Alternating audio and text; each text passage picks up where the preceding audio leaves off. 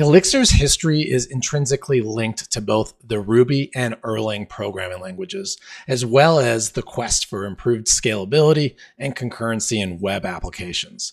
Here's a brief overview of the history of Elixir.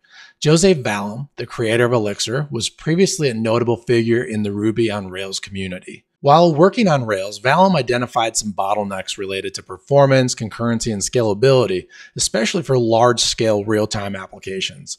José began experimenting with the Erlang virtual machine, Beam, attracted by its capabilities for concurrency, fault tolerance, and distributed computing.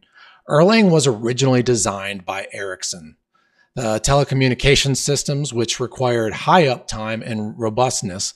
Valim started working on Elixir around 2011. His goal was to combine the productivity and expressiveness of languages like Ruby with the robustness and concurrency features of the Erlang VM.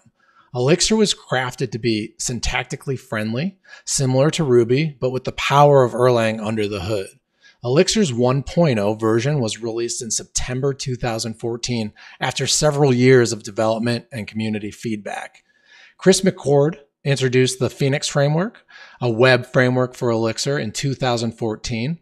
Phoenix became one of the primary attractions for the newcomers to Elixir due to its efficiency in building scalable and maintainable applications, especially real-time web applications. With the establishment of the Hex package manager, the Elixir ecosystem began to grow rapidly.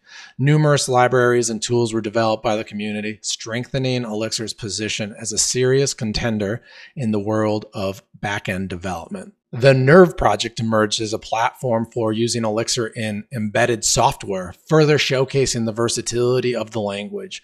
Since its official release, Elixir has gone through several versions, each introducing new features, optimizations, and improvements.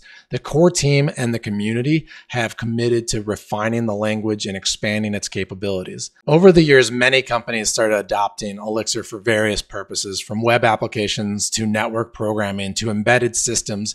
Its promises of high concurrency and fault-tolerant systems was especially appealing for businesses requiring high uptime and performance.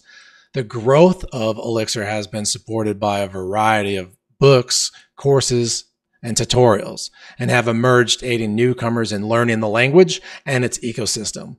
Throughout its history, Elixir has maintained a strong connection to its roots in Erlang and has benefited immensely from the strengths of the Erlang VM. At the same time, it has carved out its own identity in the programming world, offering a unique blend of developer-friendly syntax and robust performance features. That's just a little snippet of where Elixir came from, and I will see you in the next video.